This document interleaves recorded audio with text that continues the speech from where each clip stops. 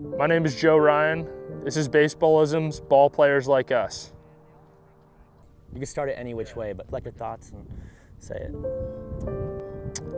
So growing up, my parents really helped me build a pretty strong mentality, and I think that wavers throughout time, but it's definitely ingrained in me to stay strong throughout whatever I'm doing. There's definitely hard times in baseball, everyone knows that, but I think staying true to yourself and staying true to your roots and knowing where you came from. I guess for me, it was easy. My dad was a big endurance runner, so he would go out there and pull me out of bed on a Saturday morning, 6 o'clock, and we'd be going for 12 miles or something, and I'd be suffering on mile 6 saying I wanted to go back, and it was, we're going this way 6 miles or you can go back 6 miles. So whatever it was, you're gonna get through it. So I think going forward and keeping that adventure alive, that's something that he always pushed on me, and my mom was always there and always supported me, and yeah, I think she gave me a different outlook than my dad. Was pretty focused on the baseball side and on running or swimming or water polo, biking, whatever it was, that athletic side where he'd push me, and